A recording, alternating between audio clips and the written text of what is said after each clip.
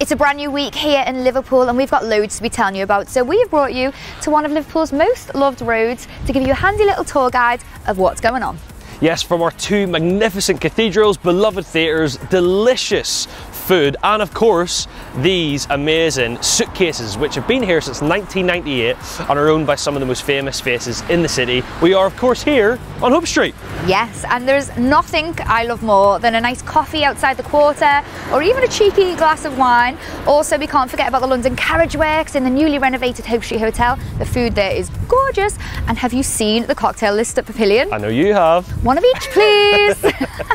Yes, definitely. Also, this street is home to the most ornate pub in England, the Philharmonic Dining Rooms, which was built in 1898. It's definitely a must visit. As well as that, you can check out the Pen Factory on Hope Street with delicious small plates, amazing wines and some live music on a Sunday.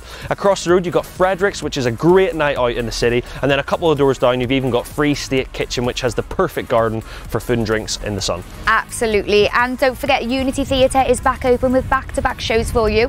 We've got Swan Song on from the 1st of July, and we can't forget about the Everyman too. Their calendar is absolutely jam-packed. Now you also have the famous Liverpool Philharmonic Hall, which is back open with that amazing orchestra playing live once again, and you've even got some live shows there this year, so Van Morrison, Billy Ocean, The Real Things, they'll all be playing there. You can also still check out the amazing peace doves which are shining bright at Liverpool Cathedral next to the Angel Wings, and this Saturday the Summer Arts Market is back on there from 10 to 4. Yes, and just around the corner we've got the beautiful restaurant The Art School, the Buyers Club, which is a fabulous bar to visit. We've also got the Blackburn Arms, which is a great pub, and if you fancy some people watching, go to the Refinery Terrace, trust me on that one. Yeah, you'll also be able to check out the hugely popular Liverpool tours, which are back in action right now, bringing Liverpool's spooky stories of the past to life, including one called Hope Street Shivers, which you can book onto right now. I'll definitely be checking that out. You might be a bit too scared for that though. Yeah, it would terrify You might me. be. There really is so much to do here on Hope Street, it's amazing. There really is. So on that note, we're going to have a little explore, but if you want to find out anything more, check us out at theguideliverpool.com.